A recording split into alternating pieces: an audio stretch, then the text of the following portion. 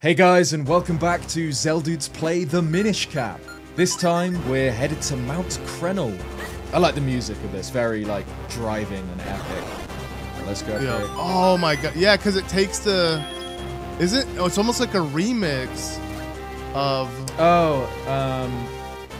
the main theme, the I felt like I heard that for a sec.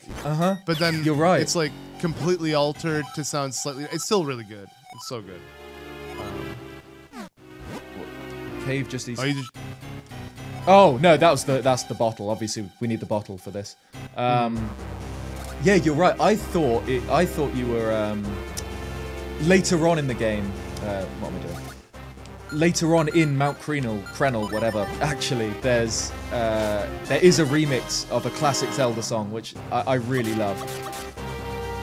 Which we'll see in a second. I'll point it out when we get there. Yeah. But you're right. It does kind of include elements of the main theme. It's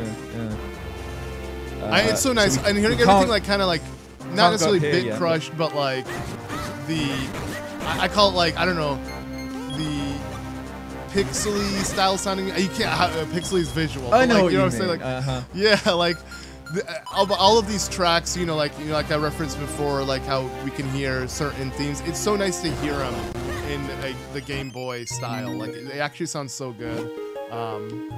There's no point. No point using because but you could. I need the bottle in a minute. Yeah, there's no point putting one in. It's good to know that that's there though.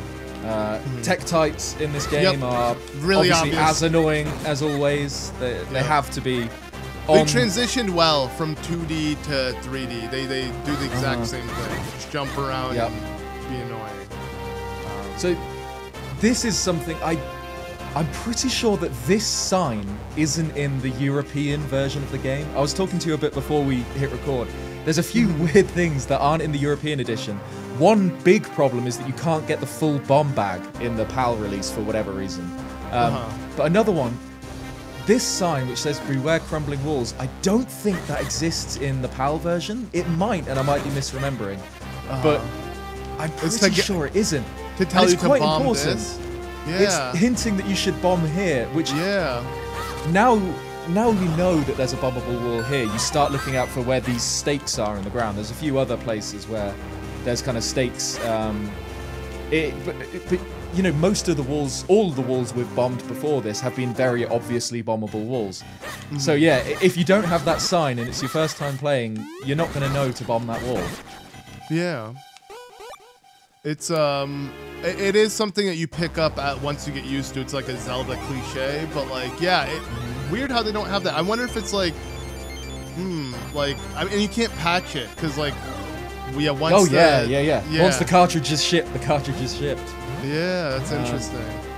Quite a cool other transition here. Yeah, so this is a different one. Yeah, we enter a giant rock, and it's cool that you can see like the gems within it. It's so immediately I forgot. Yeah, you forgot to bomb. Yeah, it's cool. I love how it glows like that too. He looks like he's turning Super Saiyan or powering up or something. Yeah. His hat like Ezlo like flapping around. Yeah, really cool. And this is another one of those weird little kind of Minish corridors, I suppose. I don't know. There's a couple of these, but look at that. Look at that leaf. I love the visuals on this game. Yeah. But that's why it would benefit from a remake. Because imagine this kind of like remastered today. It could look even better, you know? So this doesn't make much sense.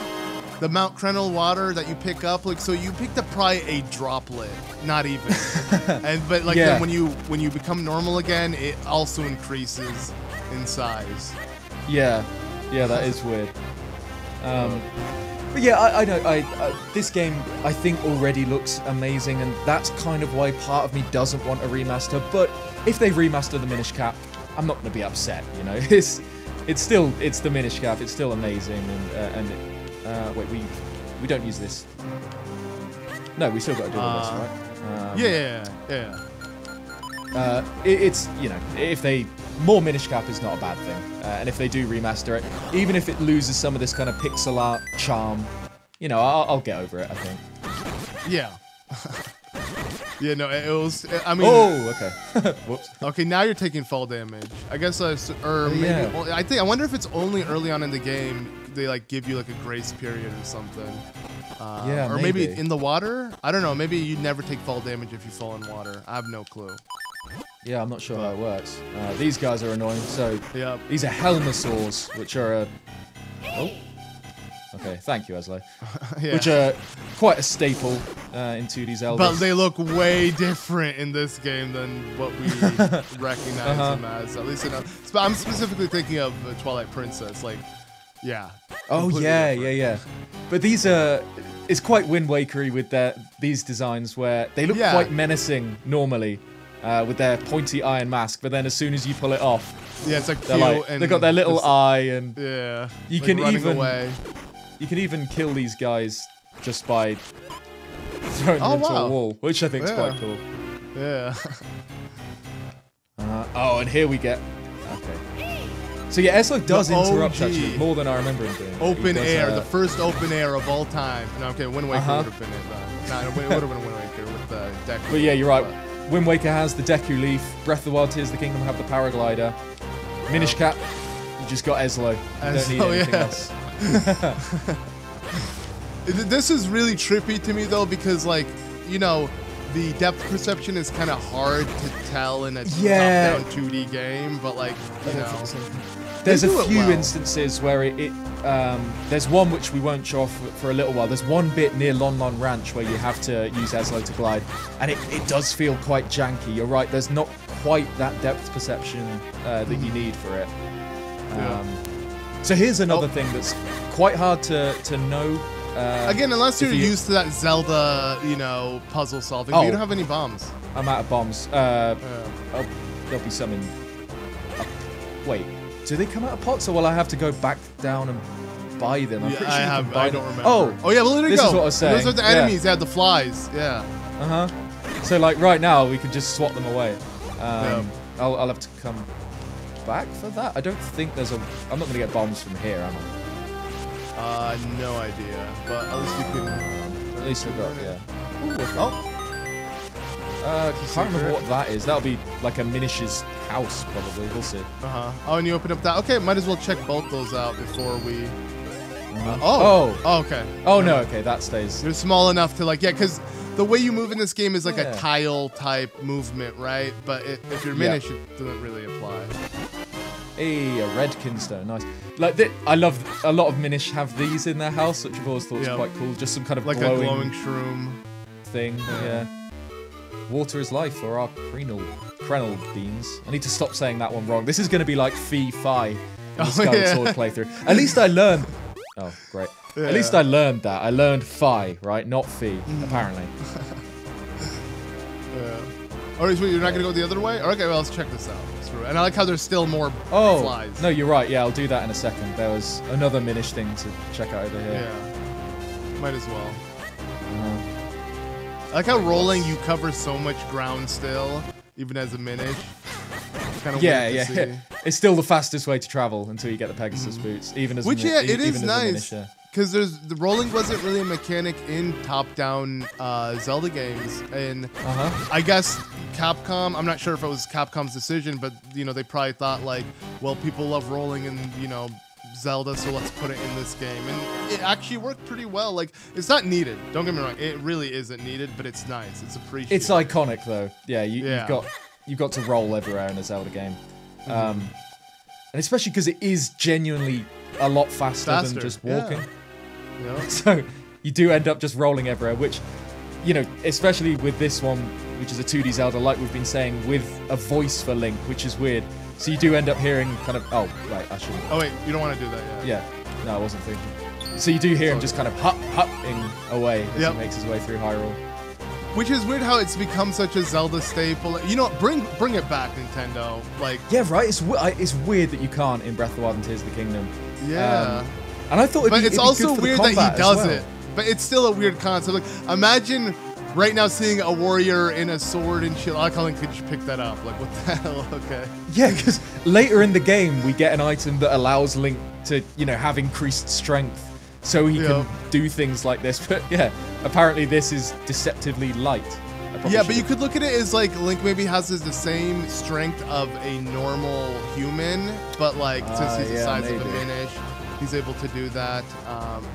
They don't really explain it to us, but yeah, but just imagine like seeing a warrior, whether dressed in green or whatever, just with a sword and shield, just rolling ha ha ha ha, just constantly, like how silly that would be.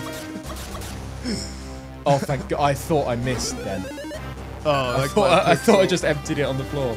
Yeah. We'll come back to the place over there with bombs when we find more, which I'm sure there'll be. I'm sure you can get them from pots and things like that, or here, throw those. Or have a move like that. Yeah, these are weird guys. I wonder what these guys are called. It will be interesting getting all the figurines, at least to just find out what some of the random enemies are called. So that's one thing that old games used to do it, and it's not really a thing for newer games, but one thing that made the credits cool in older games was it'd go through and show you all the names of the enemies you'd been fighting all throughout. Like in Mario games or whatever. It's the only time you'd ever learn It's the only time you'd ever learn what certain enemies are called is in the end credits. Yep, or another back in the day thing you would do. Another thing you would do back in the day as well is just read the manual, and usually you'd have like a bunch of tidbit and like enemy information and stuff like that. So you'd also learn it from that. But it's kind of sad because nowadays, let's be honest, most people buy their games digitally, but like we're playing this digitally through Switch Online. For those wondering how we're playing it, but like yeah, even if you were to buy the game physically, like Breath of the Wild, Tears of the Kingdom, you're not gonna get a manual in the box anymore, which is game manuals. There's a lost art. It used to be great. Like you'd go to the game shop, buy a new game, and like in the way home on your parents. Yeah, right. You'd read it on the way home. Excitement in your parents' car. Exactly. Yeah, you read the manual, get all excited. Right. So I do need to go restock bombs, unfortunately, which is very annoying. Really? Oh, you can't resume?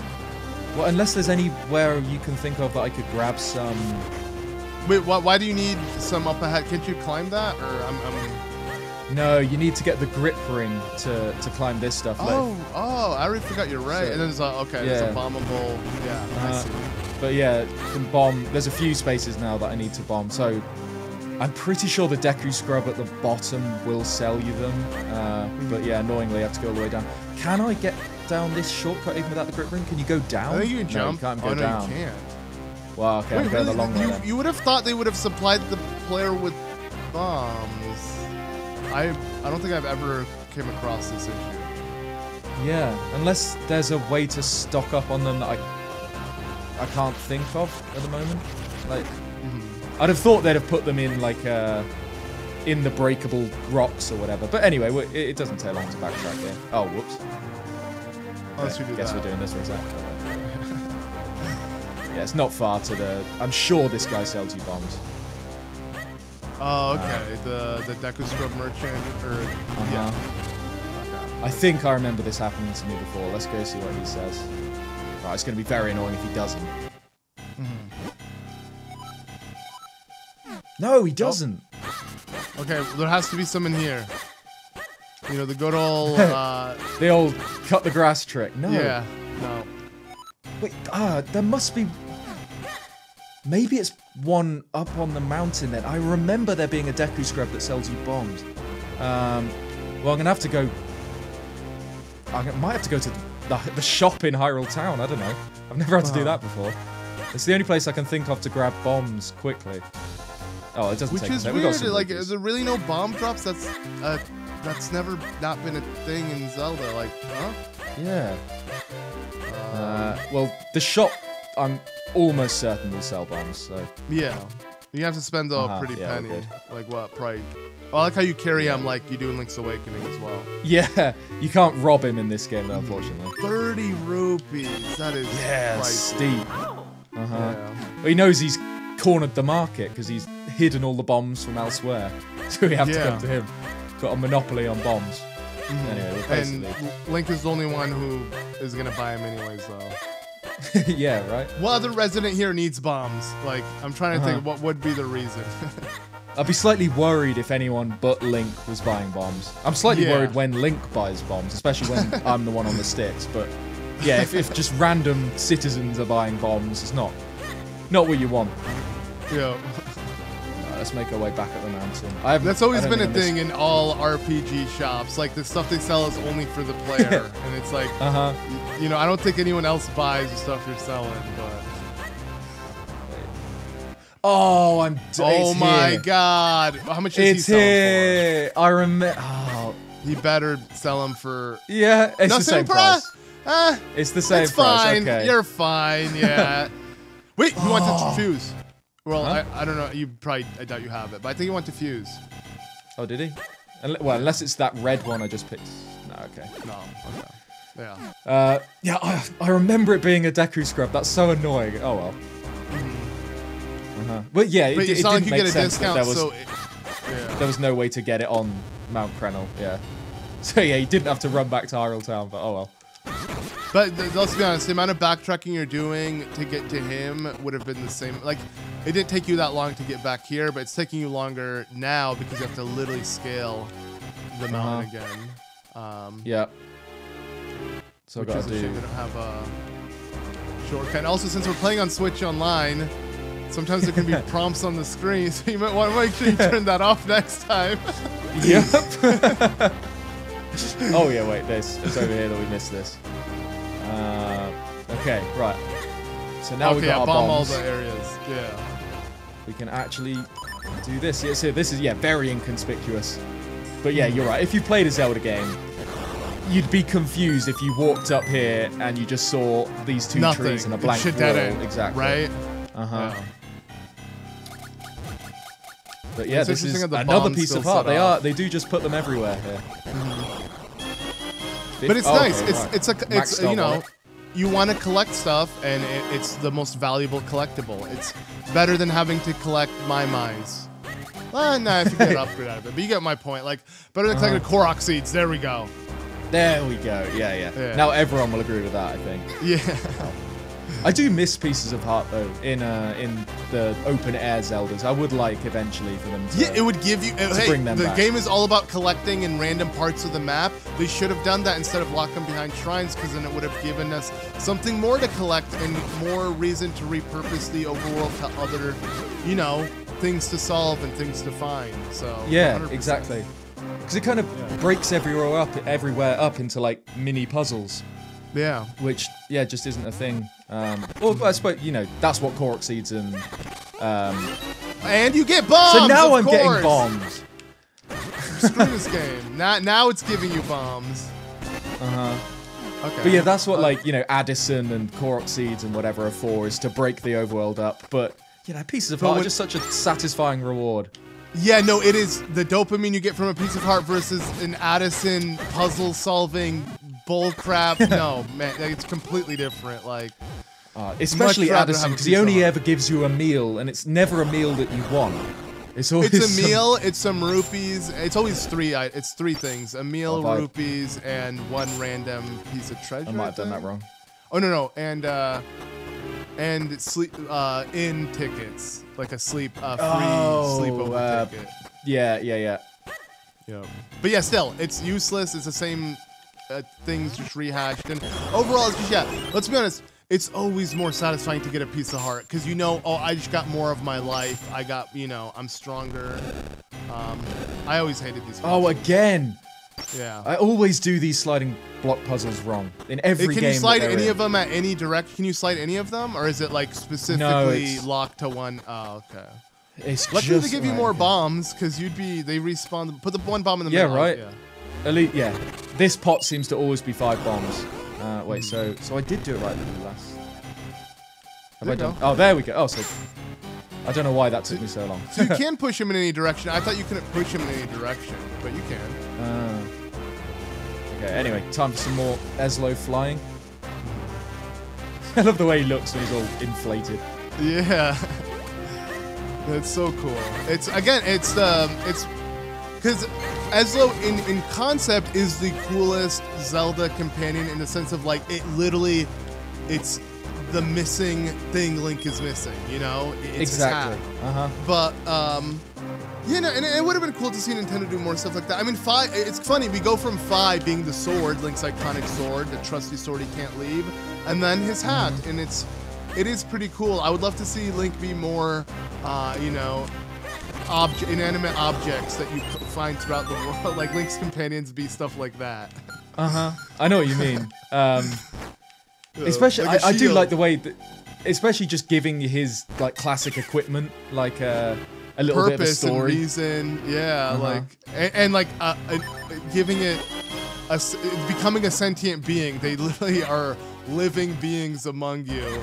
But they're also just your everyday item Link uses. Like, let's be honest, it would be cool to have a shield, like an ultra sacred shield, be a spirit within it or something.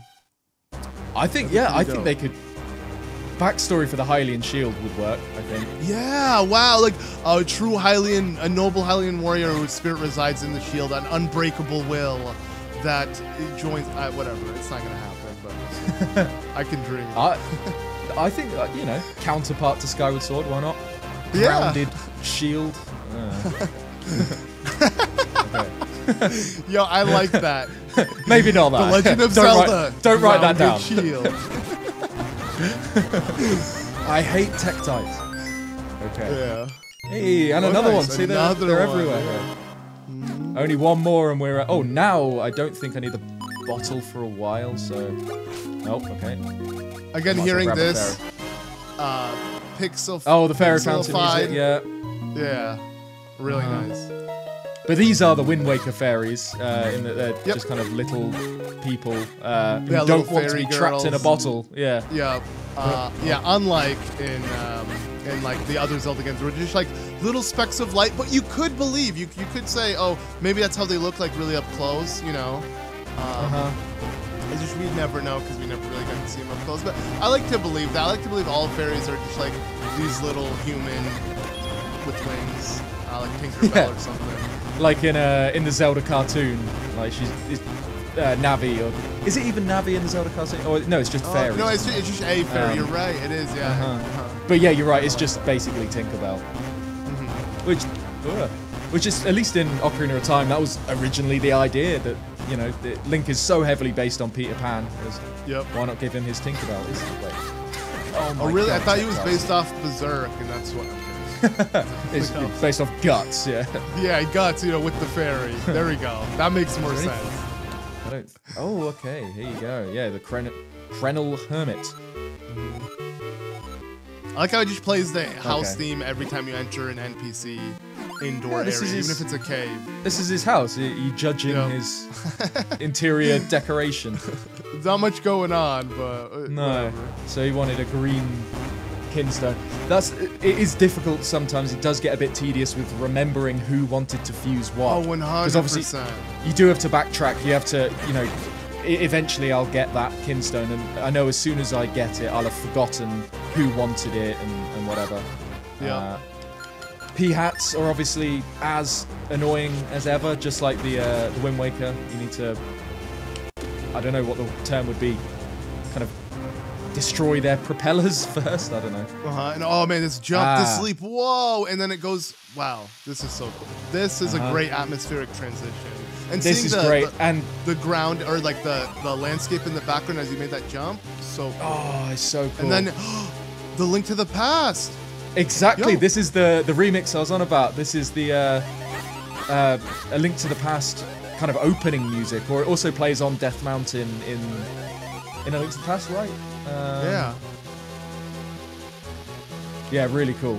Definitely A Link to the Past remix, anyway. And this game does do quite a lot. It does remix older Zelda songs all throughout. Oh yeah, even raindrops damage us here because we're so small.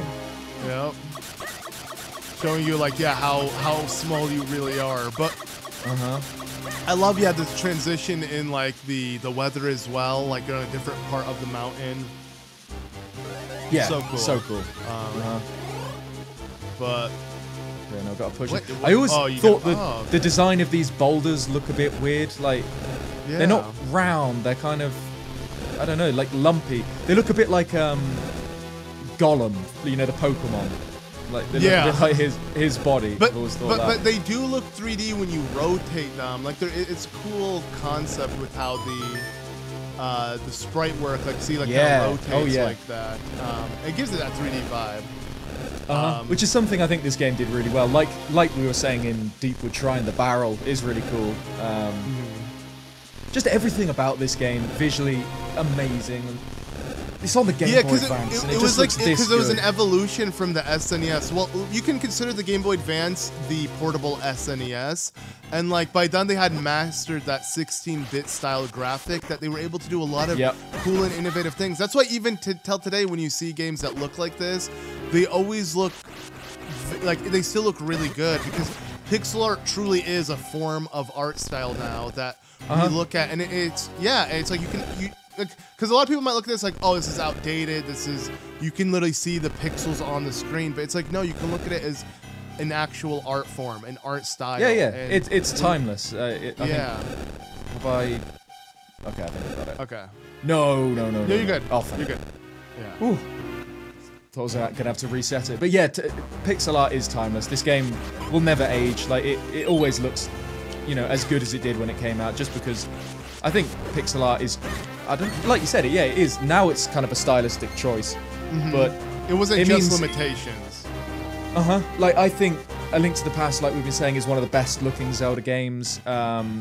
Super Mario World is probably my favorite looking, at least 2D Mario game.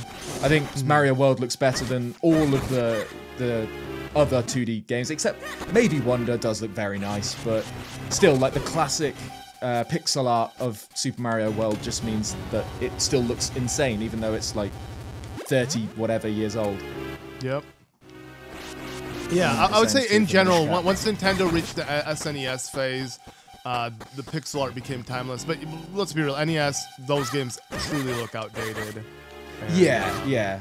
I think that's there's not enough. The 8-bit era, the 8-bit era just didn't give them. It truly gave them limitations. 16-bit era, it doubled the pixels. It was all they needed. Exactly. Yeah. I'm pretty sure the Game Boy Advance is 16-bit, right? Just like the Game Boy Color was 8. Yeah, I want to... Oh, wait, I needed a pop. I want to say you're right. Yeah, I'm not sure. But yeah, it looks amazing. And this is the first game I properly... So like, I got a Game Boy Advance. I got like the SP. I don't know what birthday... Oh. Right, okay. Stand even closer to the edge. Closer. There you go. Nope.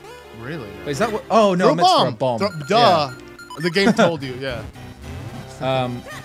So yeah, I got the Game Boy Advance SP, but I got the Mario one. I got the one that came with Mario vs. Donkey Kong, which is another game I love just because it was one of my childhood Speaking of games. remakes, you got that remastered, right? Speaking of remakes, exactly. Entirely. But it was my brother that got the gold Game Boy Advance SP that came with the Minish Cap. Nice. It's funny because so my birthday was like a couple of months before my brother, so I got the Game Boy Advance SP with Mario vs. Donkey Kong, and he was so jealous. He said it was one of the worst days of his life was when I unwrapped it and got a Game Boy Advance SP and he didn't have one. Yeah. And then for a month or two, I was the king. I had my Game Boy Advance. Then he got the Zelda one, and that gold Triforce Minish Cap Game Boy is just so nice.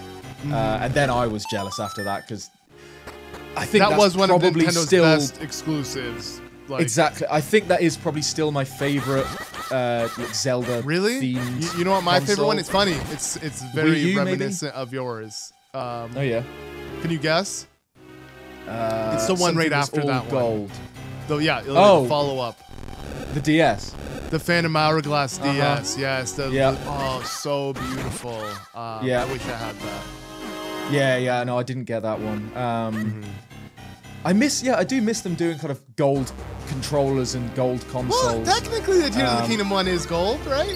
Gold and green, but gold with white. Yeah, but you're right. A bit green, and it's not quite.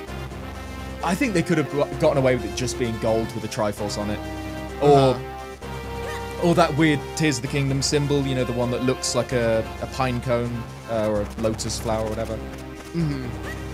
I think they could have got away with it just being gold. But anyway, here we are. We've scaled Mount Crenel. Yep. And here we are in Melari's His miners. Yeah. Yeah. Ting along, tong along, dig along for iron. Okay, so the Minish need iron, apparently. So again, these are different looking Picori, but they're a lot cooler looking. You know, the miner ones, and I love their animation when they're mining like that. I mean, think of how little damage they're doing. It's like denting, and that's mining. You know what I'm saying? Like these are pebbles that are mining. Yeah, and then we get this guy who's just kind of a massive one for some reason. Just a giant Picori. He's still a Minish, I guess, but a different one. He's Melari the Master Smith. These are his mines. But you're right, I do like how the Picori, the Minish, whatever, have different designs for different kind of places in the world. So yeah, these are the Crenel Minish, and they're very different to the forest Minish, who are different to the town Minish. It's just cool. Yep. And since he is their miner is the blacksmith, look at it's so cool. Look at you're forging it back, but it's gonna take a while, sadly. So we gotta look for the next element. So yeah, we're stuck with the smith's sword for a little bit. Let's see if this guy will move. And now it's time to enter the mine. These mines are gonna be the next major dungeon, but this time it's gonna be a bit different. So unlike before, where the first dungeon was completely in the Minish and it was just like a different way of tackling it, this will kind of marriage both concepts. We're gonna see the Minish aspect, but we enter it as a normal size highly. Yeah. So yeah, we'll see you in the next episode for I've forgotten what it's called. The Cave of Flames. There you go. Dungeon 2. There you go. The next dungeon. Yep. Thanks for watching, everybody.